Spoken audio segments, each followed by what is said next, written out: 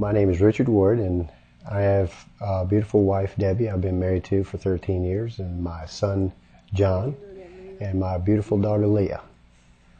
And I started playing banjo in high school.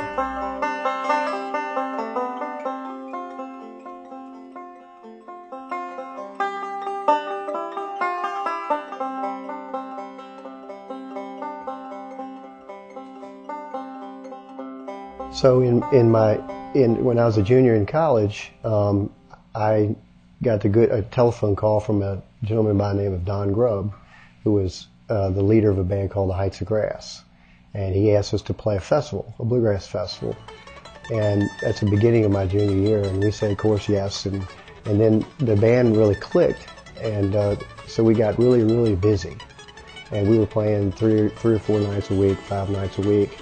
And I was trying to go to VCU, and I was a business major. Actually, at that time, I was a philosophy major. Can you believe that? I was a philosophy major playing banjo. There's an oxymoron for you. We got in the bus and hit the road, and we played some shows, and one of the people that we played with was Sonny Osborne, with the Osborne brothers, the writers of Rocky Top, and who invited us to play the Opry as their guest. And we did, and we got in the bus and went on down there to Nashville and went into the back and the stage, did the whole thing. And boy, it was really spectacular. We really had a great time. And then I decided that there was more to life than playing banjo. You know, I just got an itch to do something. You know, I started seeing people around me driving nice cars and stuff, and I decided the way to a good life was I had to make some money. And of course, banjo player's Porsche was the world's least used sentence. So I decided I couldn't be playing banjo and earn enough money to buy a Porsche. So I had to go out and do something. And that time, my brother and sister, my brother had started a cleaning business, house cleaning business. So I joined up with him.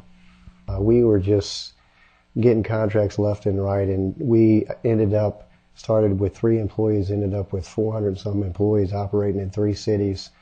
And I was feeling pretty good. I was feeling really, really good about myself. And I just remember that's probably when, not probably, it is when the Lord started really entering my life. And what happened was, I call it, and the family calls it Black December, and where we had about 1/3 of our employees, staff, walk off the job. So it was really, we were heading south pretty fast, and I just remember that was the first taste of real defeat that I knew, and I just couldn't believe that it was falling apart. Everything had gone so well for me. You know, I'd done what I wanted to do. I did the Opry, and then I got this business going, and everything was going great. And why was it falling apart? That didn't fit in my profile of what was supposed to be happening to me. I was supposed to, you know, make $1 million and live on the side of a mountain and look over the ocean or something. I thought that was life. And I just remember riding down the road. It was 95, and there's a great album by Emmylou Harris called Angel Band, and I was listening to a song off of that record called Precious Memories. I said, Lord, if you're really real, then please tell me, and please direct me and make me understand who you are, because I don't understand what's going on in my life. I think about what I used to think about what was important in my life, about businesses and trying to start businesses. And I've had so many ideas about starting businesses, and I always thought that just like my old music days, I had to achieve something. You know, I think I have to go out and achieve something. And we think as Christians that God's waiting for me to achieve something. I better achieve something or else he ain't gonna like me anymore. And it just kept building on me, and I just remember I had a real urge. Well, actually what happened was I got a telephone call.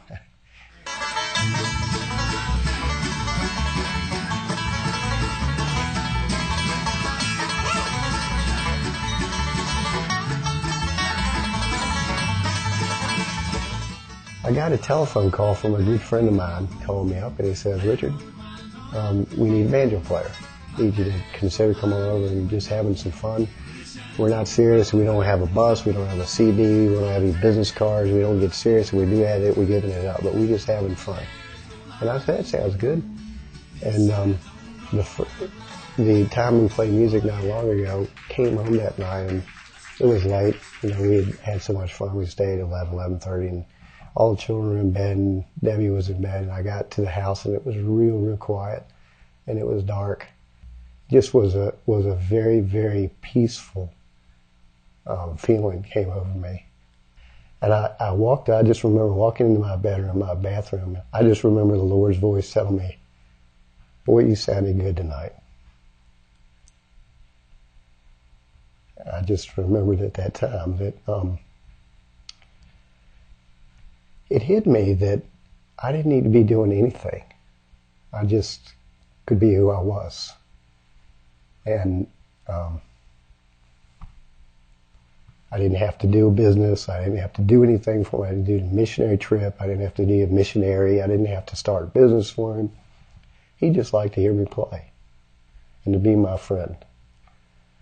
And that's what it's about to me, is just being comfortable with who you are and knowing that that's what God wants for you as a person. That's what he wants for all of us.